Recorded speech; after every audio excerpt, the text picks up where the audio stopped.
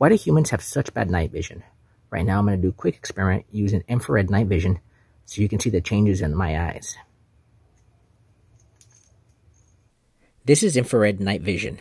Here you're going to see my eyes fully dilated because it's dark and they're trying to let in as much light as possible. Now we're going to shine a light in the eyes and you're going to see them constrict because they don't need to let in as much light anymore as before. At the back of our eye we have a structure called the retina. In the retina we have cones and we have rods. The cones work during the day to help us see colored light.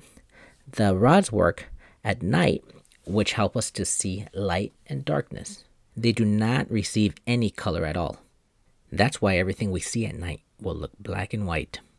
Our eyes can take anywhere from 10 to 30 minutes to fully adapt to the darkness. So anytime we get a light shine in our eye, it's like starting from scratch.